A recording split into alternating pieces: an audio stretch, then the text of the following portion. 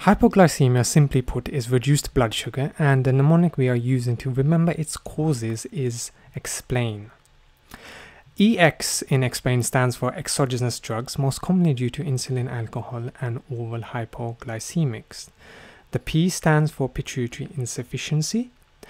The pituitary gland assists in glucose regulation via ACTH and GH release.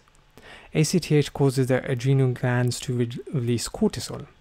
Cortisol and GH both cause glycogenolysis, which is breaking down glycogen, an energy storage molecule, into glucose, and gluconeogenesis, which is forming glucose from other molecules. This boosts glucose, and without a well-functioning pituitary, hypoglycemia can occur.